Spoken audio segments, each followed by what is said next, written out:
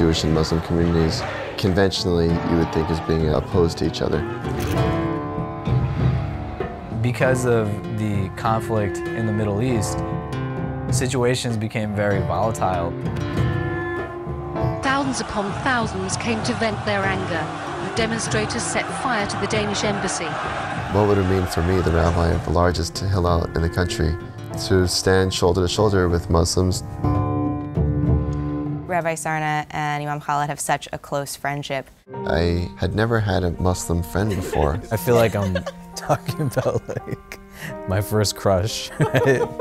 We had 15 Muslim students and 15 Jewish students go down to New Orleans for a week. The first few sessions was pretty tense.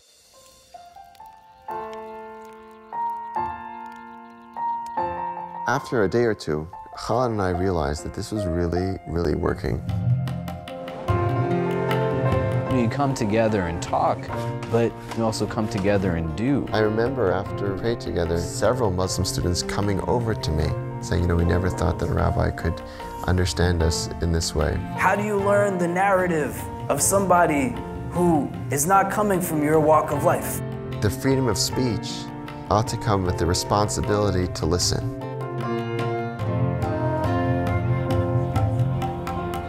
A young Jewish man said to me, in our tradition, when a rabbi walks into a room, we'll stand up out of respect. And he said, going forward, anytime I'm sitting in a room and you walk into it, I'm gonna stand up for you.